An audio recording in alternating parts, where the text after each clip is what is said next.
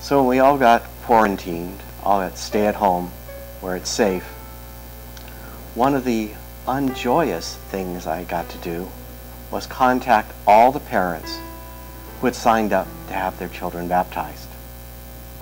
I didn't want to send an email. I didn't want to leave a voicemail. I wanted to talk to at least one parent and say, the baptism is not canceled. It's postponed. It'll be at some time in the future. And I'll call you back and I'll let you know and we'll work through it together. Baptism is a joyous time, a time where you're brought into the community. And in this case, you'd be brought into the community of Holy Family. So it's not canceled, it's postponed. But we still want you to come. So think about what changes have happened in your lives because of the COVID-19.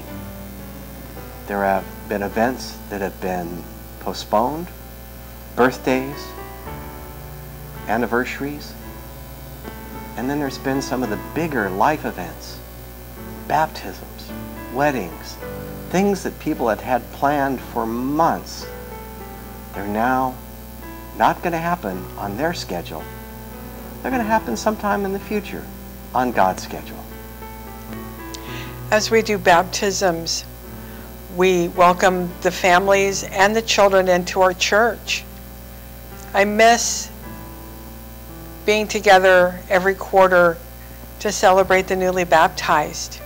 But I know that we will continue once we come out of quarantine to celebrate those times, to join together.